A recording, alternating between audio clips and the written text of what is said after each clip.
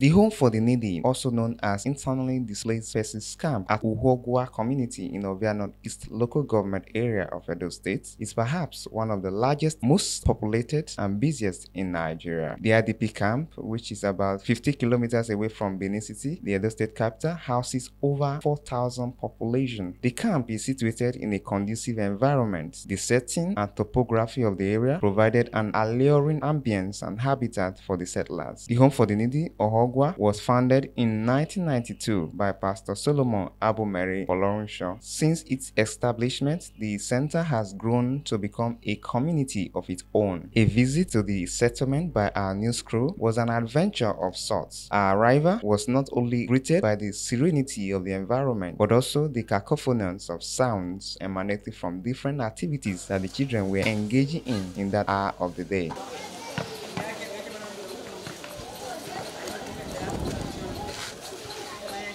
While some were sighted in clusters, discussing and playing, our attention was arrested by the football game where the children were displaying beautiful football artistry to the admiration of the spectators.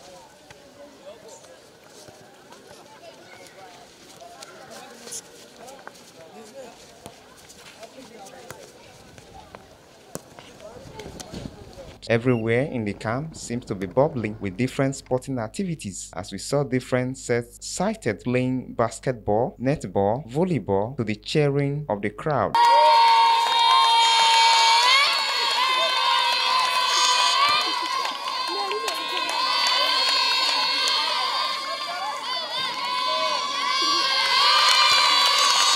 The bubbly social activities in the camp make the settlement quite lively for the inhabitants, especially the children. Beyond these activities, life in the camp is quite challenging as the children have to grapple with the scarce resources available to survive. Getting 2 square meals a day is perhaps a luxury in the face of the rising economic hardship in the country. However, through prudence, the management has been able to keep their bodies and souls together. The camp kitchen seemed busy for children as they were seen engaging in different chores.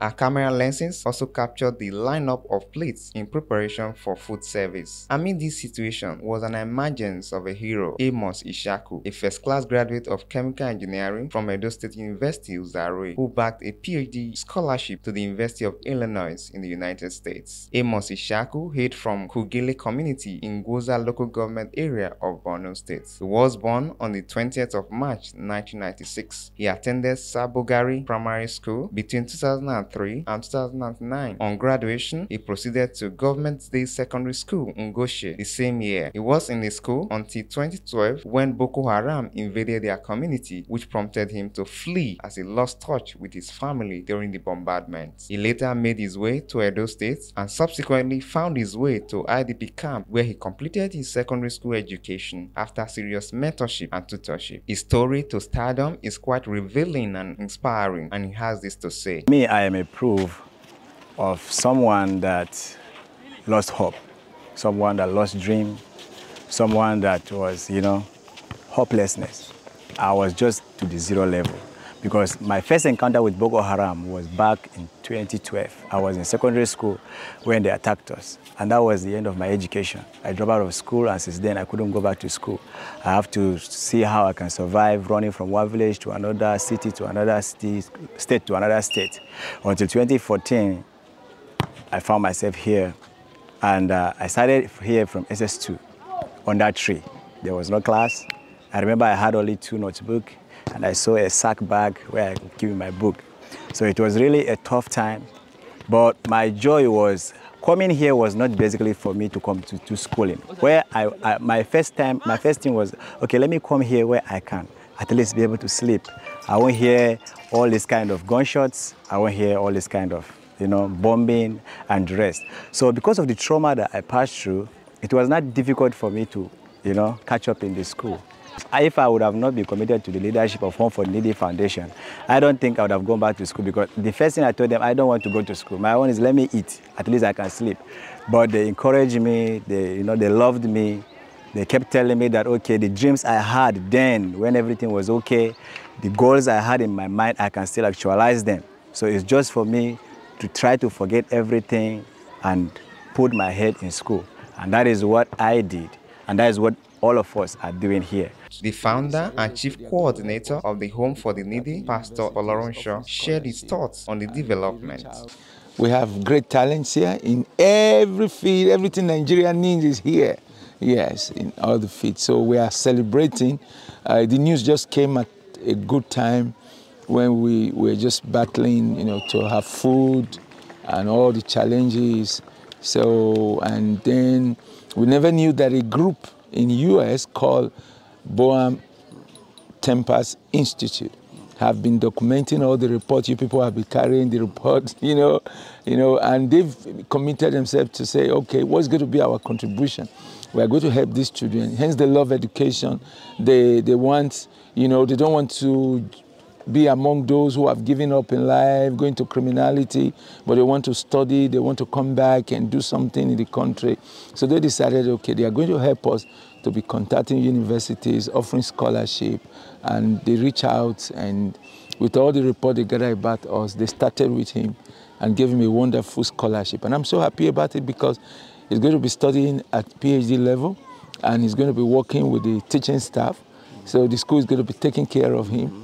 So he's a great inspiration now to the young ones that are here. And I wish you come to see in the evenings, in the mornings, and see how they are reading. You see, everywhere is a bit quiet, apart from those playing football. The rest are in their house, they are all reading.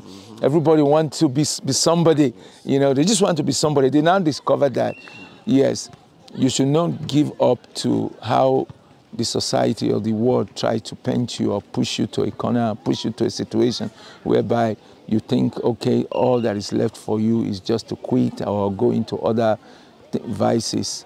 So I'm so happy. I'm celebrating and everybody's celebrating. He also highlighted the challenges confronting them in the camp. The need here is great.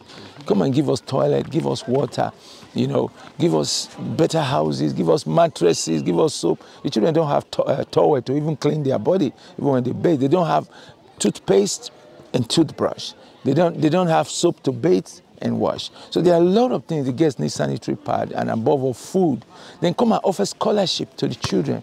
We have over 200 who are studying. A lot of them are graduating this year. We're going to have medical doctors. We're already having lawyers. More are coming out. And then we have over 150 who just did JAM and they are pushing to go. And if you see their JAM score, 290 something, 280 something, 300 and something. So what do you want us to do with these people? They just need your little encouragement. Pay their fees, buy their books, pay their hostel fee, and that's all. Just help them eat, and then you have a better world and a better nation. So we need everybody to join hands to support them. Since the Home for the Needy came on stream in 1992 and received its first intake the same year, it has gone on to flourish by working in tandem with its mission despite the daunting challenges. The mission of the center, among other things, is to provide a home for the needy in the society, who includes orphans, street children, children from broken homes, children from poor families, widows, internally displaced persons, and refugees. As a corollary to the mission statements, the center has focused on raising a community of people with sound moral and capacity. This cascades down to offering psychosocial support to victims of abuse and violence with a view to helping them overcome trauma and other mental health issues. Since the Home for the Needy was established in 1992, it has recorded tremendous progress across board. The center currently has 4,393 occupants, which spread across orphan, widows, internally displaced persons, among others, drawn from Edo, Delta, Ondo, Borno, Adamawa, Yobe, Kebbi, Kaduna, Benue, Niger, Bauchi, Plateau, Taraba, and Kogi states. A cross-section of the children shared with us their pathetic stories that brought them to the camp. I came in, but the thing was so tough for me, first of all, because I left school ever since. So when I came here, it was so tough to pick up, to cope again. It was so tough for me, but with the encouragement of our pastor, our caregivers, in fact, God really helped me, and I was able to pick up, and now I'm in school now. And I came here as a result of the insurgency that took place in our own side, because when those terrorists enter our side, they chase everybody, kill some of our loved ones, burnt our everything, carried our belongings, and we were running helter-skelter, finding for a place where we can have a rest.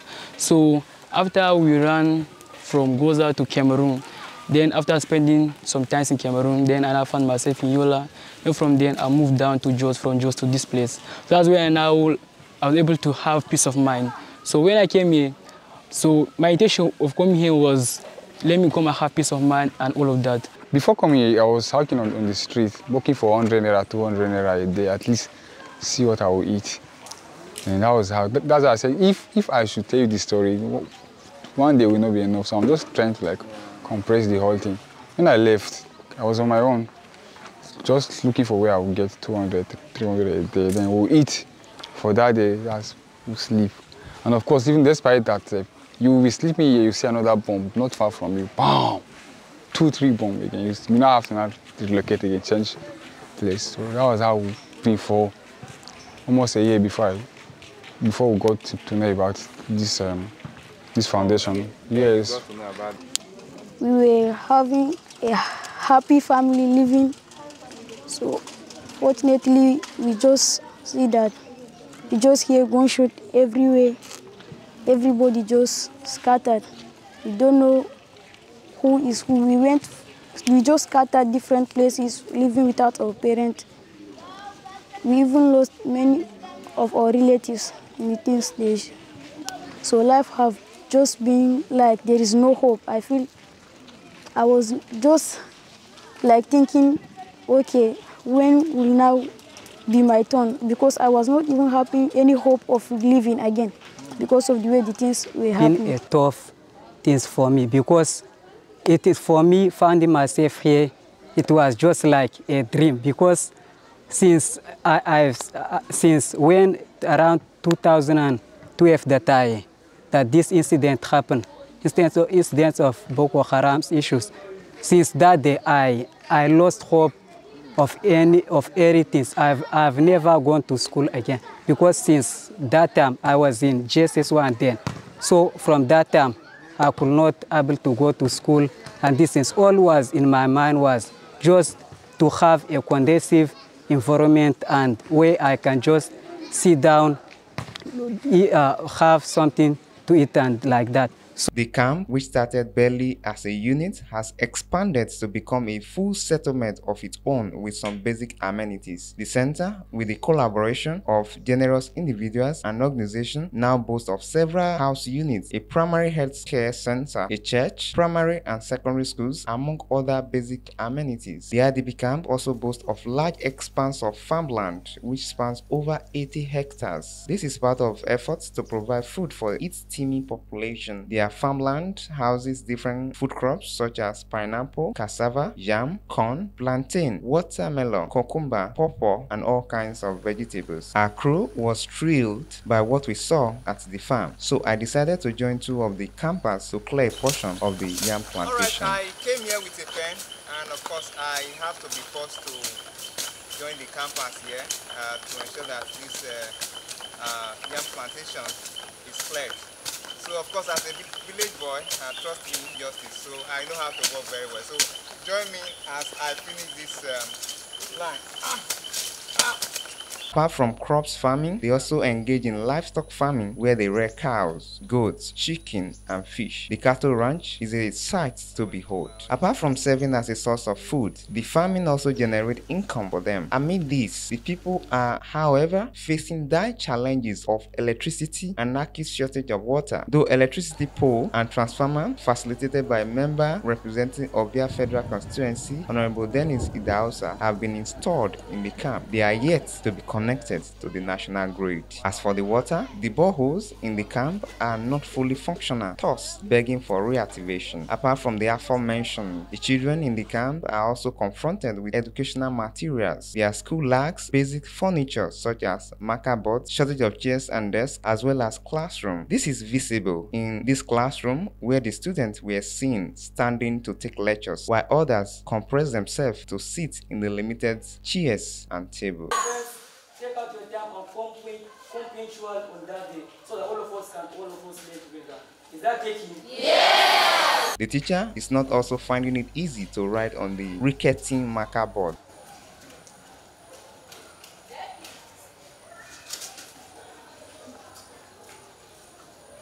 The situation is the same with the primary section.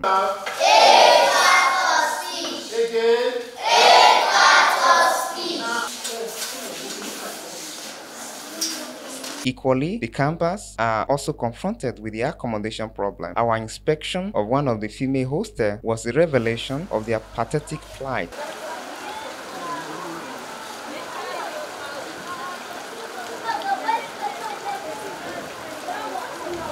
The management is thankful to the UK-based organization for building an ultra-modern female hostel, but more of this gesture is sought to address this concern. Another major challenge that the people are grappling with is healthcare services. The only health post in the environment has limited spaces to accommodate patients. Other enabling instruments such as equipment and drugs are in short supply. After taking us around the facility, the resident nuns speak more on their plight and her experience. Apart from treating minor ailments, we emphasize preventive health. And when you talk about preventive, I mean you want to prevent disease. For you to be able to prevent disease, there are so many things that needs to be. Over the years, we've had problems with drug refill. When I mean drug refill, drugs that we have here for the number of patients we attend to in this place is usually not enough, you know, because in a month we can have as much as 200 people that have over 200. I take an average of 200 that have had malaria in a month. You know, to get drugs to treat 200 people with malaria is a lot. So basically, we from time to time we're always having shortage of drugs. You know, but for some time you had some drugs, you know, available to a large extent. We had enough for some time, you know, but drugs are always what we need. Drugs are always what we need from time to time. And another thing they need in this health facility is space. Yeah, we have issue of space. You know, when I was taking you around, I took you to a room. There, you saw somebody attending to a patient, telling her take this drug. And that same room, somebody will come out, we need to do a dressing, maybe a wound dressing, somebody that had injury in the leg or hand, we are still doing dressing there. And that same place, we have drugs in our shelves there. Under normal circumstances and in a normal setting, normal primary healthcare setting, it's not supposed to be like that. It's supposed to be a place specifically for drugs. Another place, a consulting room, where you can consult, see your patient, attend to your patient, and all that. But in this place, they don't have enough space. So it's a place they will need space. Our attention was also captured by a practicing student doctor at the camp who happens to be a product of the IDP camp. He shared his story and his experience with us. I'm a victim of Boko Haram, the insurgency that is currently going on in the northern eastern part of this country, specifically Benin State. So I came here early 2014. I was displaced from my parents, from my hometown. My parents left me. I was actually in a school somewhere in Adamawa State. So they run away for refuge. They settled in Cameroon, so I was left alone in Nigeria. So, but along the line, when I was in school, the Boko Haram kept attacking the places I was. So I found myself on the street. Just to cut the story short, I came to Abuja hawking, where I was just hawking to earn money to better for myself until early 2014 when I heard about this home for the needy for foundation. So I came here, I was welcomed and well received. I started school. I actually came here just for to find a way to settle down and have a peaceful mind. But they welcomed me here and I started schooling. Started from junior secondary school, then started my SS3. I wrote my work and got admission to study personal surgery in Edo State University. And I started the program. The program was tough, you know, but the help of God and the comfort needy, I was able to write numbers of exam, MB on MB. God helped me, I passed all, and finally last week I passed my Part 4 MB. Yes. Wow. places. One of the matrons succinctly highlighted their plight in the camp and called for assistance. It's for over 3,000 IDPs. Yes, people that were displaced by the Boko Haram insurgents and people displaced by bandits also. They are here. Vulnerable people, all kind of widows and all sorts. And here we provide them with shelter, with food, education, with health materials also. A lot of challenges, taking care of them. And one of the critical challenges in the area of feeding. So I'm talking to you now, they've not taken their breakfast because we cook what we have, and we really want people to come support by providing foodstuff of all kinds. Food companies, individuals, NGOs, government at all levels, even the international community. They should come and support us, because a child that is not well fed, it doesn't have immunity against diseases and all this stuff. So we always want them to eat well. And that's why there are times they might not be full. We have to go. We have customers who buy things on credit to make sure that these children eat. So we are calling on you right there. Here, nothing is too small to give and nothing is too big to give. Please come support these children by always providing food for them. And also in the area of education, we have over 200 children in various universities in Nigeria. They need scholarship to be able to achieve their academic goals. You know, see what they went through. Some saw their parents slaughtered. A lot of horrible things. They were highly traumatized. They've come out of trauma. And then they want to read. They want to go to school because of the encouragement we are giving to them. At this point, it will not be good for them to just cut short the academic goals, not being able to attain to where they want to get to academically. During the guided tour, our crew also observed some abandoned projects in the camp, such as the poultry farm and the grass cutter breeding center, which are begging for attention. The center, in spite of the scarcity of resources and other limitations, has made its marks in many fairs. In education, the center has facilitated pioneer classes for 438 campers who never had the privilege of receiving formal education in the past. Equally, the center has provided primary and secondary school education for 3,000 children. The center has produced 82 higher institution graduates in disciplines such as nursing, midwifery, engineering, law, pharmacy, accounting, public administration, computer science, international relations and diplomacy, mass communication, among others. The center has over 300 university students. These are some of our over 200 university students. Some of them are on holiday, some have just graduated, and others are in school. Some will still go back to school, some will still go back to law school. So you can see them with their beautiful smile. These are children you've been helping, you've been supporting.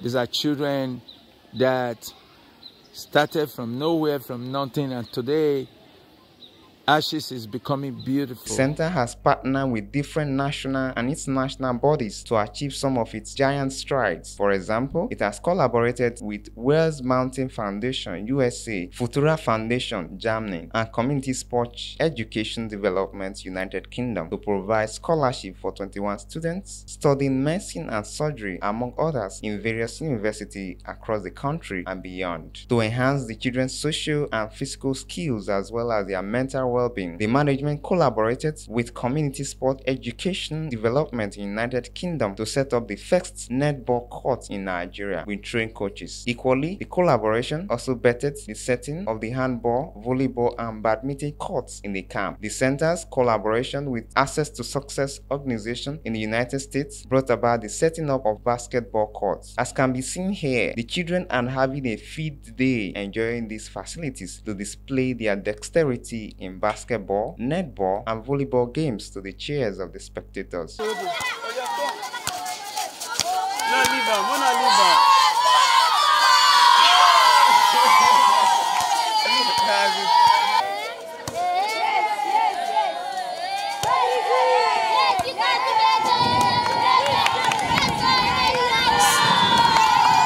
The The foundation also collaborated with Nigeria Cricket Federation to train a cricket team that has been partaking in various competitions. The center is constantly participating in sporting events with other neighboring schools in the area. In the face of the changing world that is skills demanding, the center is not resting on its oars to empower the children and widows with relevant skills. This is expressed in the collaboration with GIZ company in Germany, which led to the establishment of a fish farm in the camp. The partnership also resulted in cosmetology training and other entrepreneurship programs. The collaboration of the center with Abiola organization in Germany led to the establishment of a computer training center in the camp. A United States-based company, Pathfinder Justice Initiative, has also provided the center with catering services. Collaboration with other generous organizations has led to the establishment of tailoring shops, plumbing skills, among others. Our news crew visited the tailoring training section to observe the activities.